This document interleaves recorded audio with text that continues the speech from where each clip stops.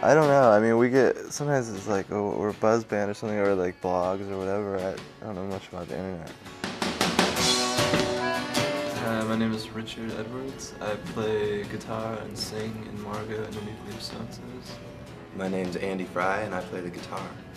I did a sick, sick thing to my love. All lack of loyalty to swallow you up. And she calls me fool. She squirms and turns like a skeleton key. What's it like being a Midwest band? Do you ever feel like you have to work harder? Like it's easier for a band to say I'm from New York?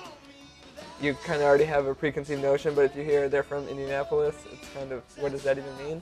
It probably works both ways, you know. So I think it lowers expectations in some ways, and then, yeah, I mean, I think to people in the Midwest, it doesn't sound as cool when you're from the Midwest. But it seems like the farther away you travel, the people find that interesting just in and of itself.